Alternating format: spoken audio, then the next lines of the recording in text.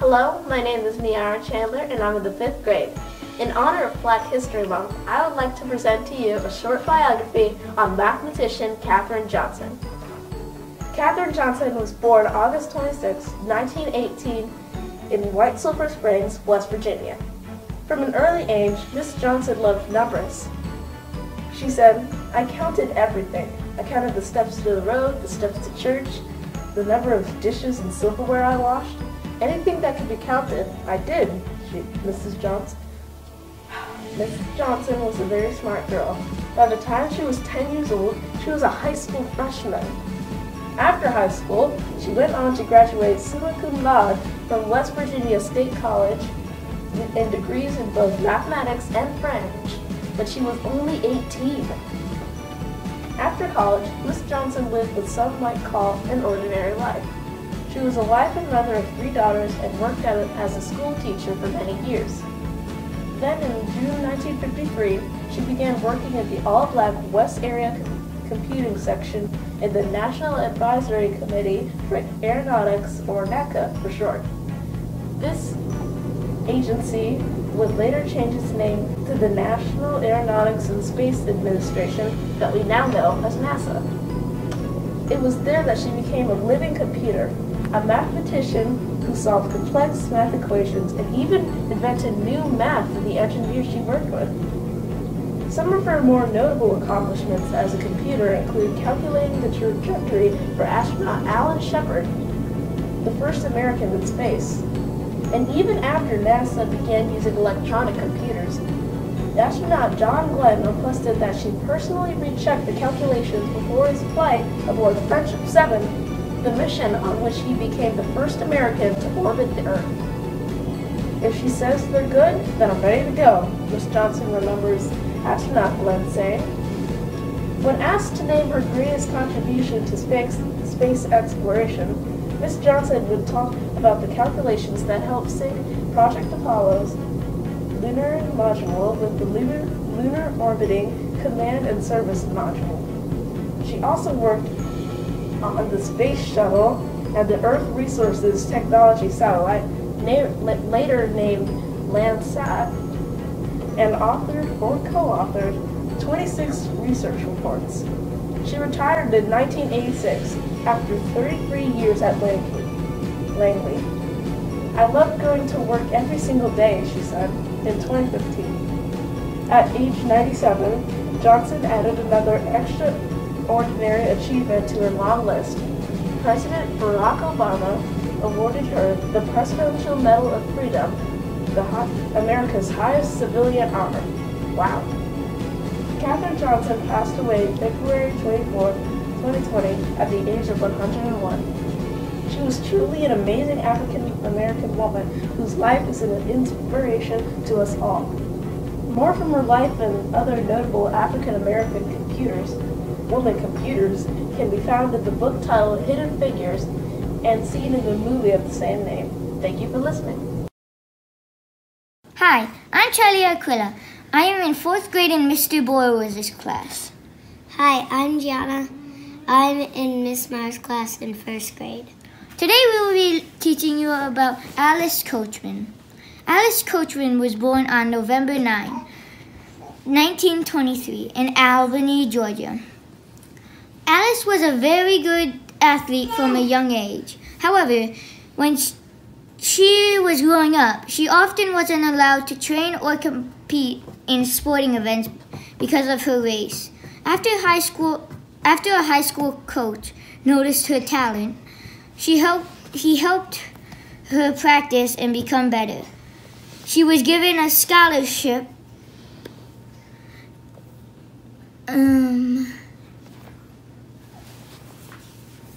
from the athlete department in Tuskegee Institute. Over the next several years, she became a national champion in racing and the high jump. In 1948, Alice went to the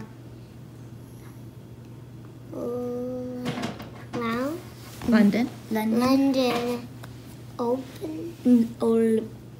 Olympics. She Nope.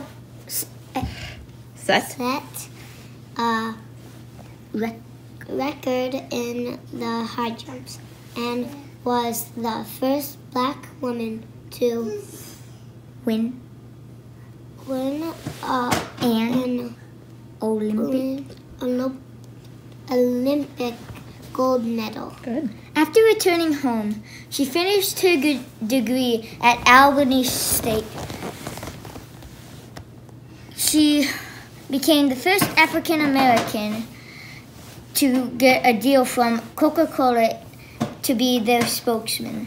Later in her life, she set up the Alice Coachman Track and Field Foundation to help support young athletes and Olympic veterinarians. How about Olympic veterans? Olympic veterans. Bessie Coleman.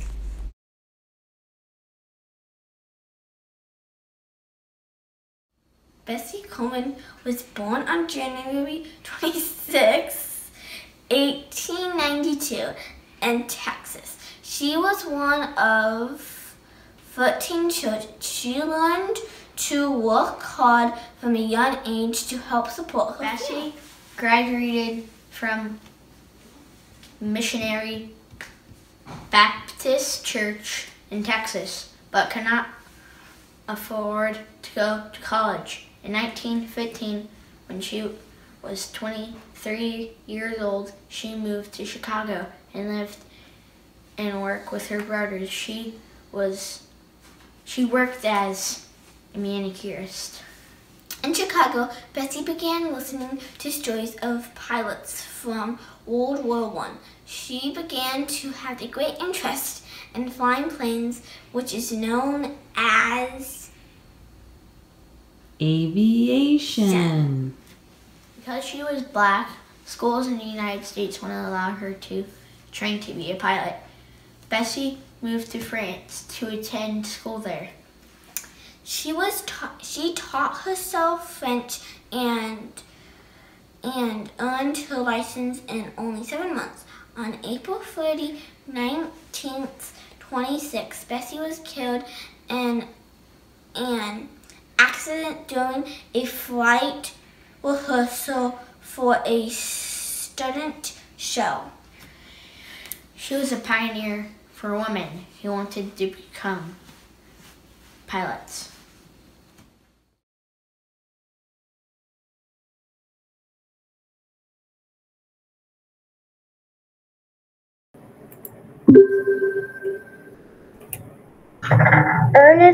Ernie Banks, Mr. Code. Ernie Banks was born on January 31st, 1931. Ernie Banks was a great ball player in high school and eventually signed with the African American baseball team, the Kansas City Monarchs. Ernie Banks signed with the Chicago Cubs in 1953. He was their first African American baseball player. Ernie played with the Chicago Cubs for all 19 years of his career. He had 512 home runs and was elected into the Baseball Hall of Fame. Ernie Banks is known as Mr. Code. Banks was presented with the Presidential Medal of Freedom in 2013. Ernie Banks passed away as one of the greatest baseball players in 2015.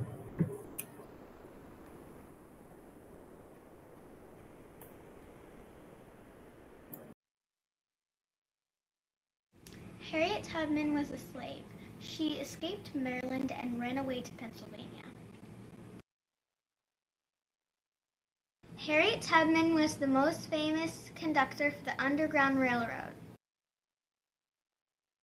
The Underground Railroad was a secret route to get slaves to the north. She saved 70 people over 13 trips. Later in her life, she spoke up for women's rights.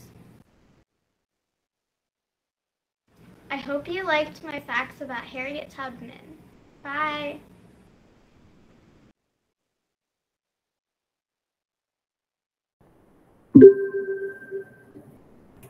Rita Josephine McDonald, known as Josephine Baker. Rita Josephine McDonald, known as Josephine Baker, was born in St. Louis, Missouri on June 3, 1906.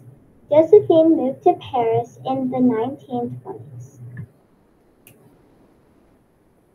While in Paris, Josephine became a very famous singer and actress. While performing, Josephine refused to perform in front of a segregated audiences. Josephine was the first African American to star in major motion picture Zuzu in 1934. Josephine Baker returned to the United States in the 1950s and played a large role in the civil rights movement. Josephine walked with Martin Luther King Jr. in the March on Washington in 1963.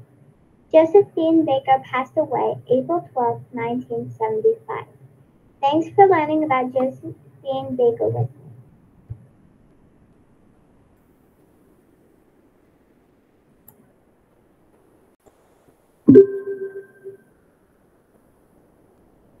Hi, my name is Giselle, and for Black History Month, I would like to honor Katherine Johnson. Katherine was born August 26, 1918. In her younger years, she was good at math, numbers, counting, and equations. She skipped several grades and had to move to another town to go to high school and college. She went to West Virginia State University 1933 to 1937, then finished at West Virginia University 1939 to 1940. After college, Katherine became a teacher and loved her job. In the 1950s, Katherine became an aerospace technologist when she joined NASA. She was a mathematician calculating long series of numbers. Two friends that worked at NASA. Her career involved by being promoted time and time again. She worked on the space shuttle. She worked on a satellite project that searched the globe for underground minerals and other natural resources from space. She saved Apollo 13. Some moments in Katherine's career that stood out are she calculated the path for Freedom 7, the spacecraft that put the first U.S. astronaut in space by Alan B. Shepard, Jr. The following year, at the request of John Glenn, he did the same. It would not take off unless her calculations were correct.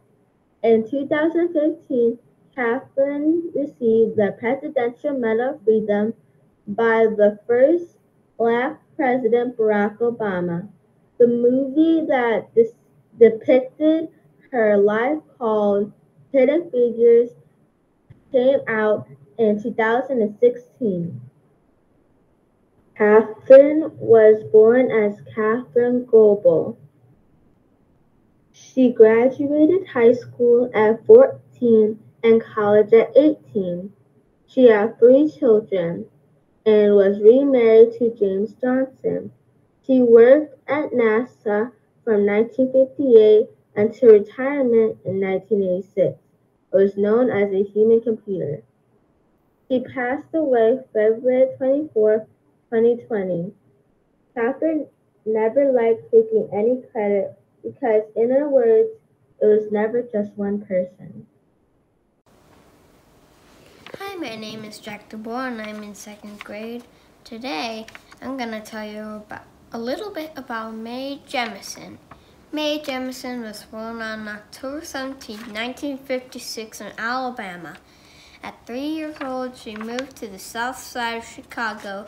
While in grade school, she spent a lot of time in her school library reading about science. She was especially interested into astronomy. She was a very good student, and after high school, she went to Stanford and Cornell universities. She became a doctor and also volunteered with the Peace Corps, where she helps people receive medicine overseas. She applied to NASA's astronaut training program and was the first African American woman accepted into the program. After a year of training, she became the first African American woman astronaut. In 1992, Dr. Jemison finally got the chance to fly into space with 6 other astronauts aboard the Endeavour and became the first African American woman in space. Here's a picture of Dr. Jemison. Thank you. Bye-bye. Hi, I'm Achal Singh. I'm in 2nd grade, Mrs. Toliette's class. I'm here to talk about Rosa Parks. Rosa Parks was born on February 4th, 1913. She was a black woman activist whose actions led to Montgomery bus boycott. She loved the color pink. One day, when she was traveling in a bus, a white man asked for her seat, and she refused it because her feet were hurting. She was sent to jail. This led to Montgomery bus boycott, which went from December 5th, 1955 to December 20th, 1956. What is a society that's divided by race called? Racial segregation. How you can help in ending racial injustice? Educate myself, safely join a protest, have difficult conversations with friends, family, and classmates. Thank you.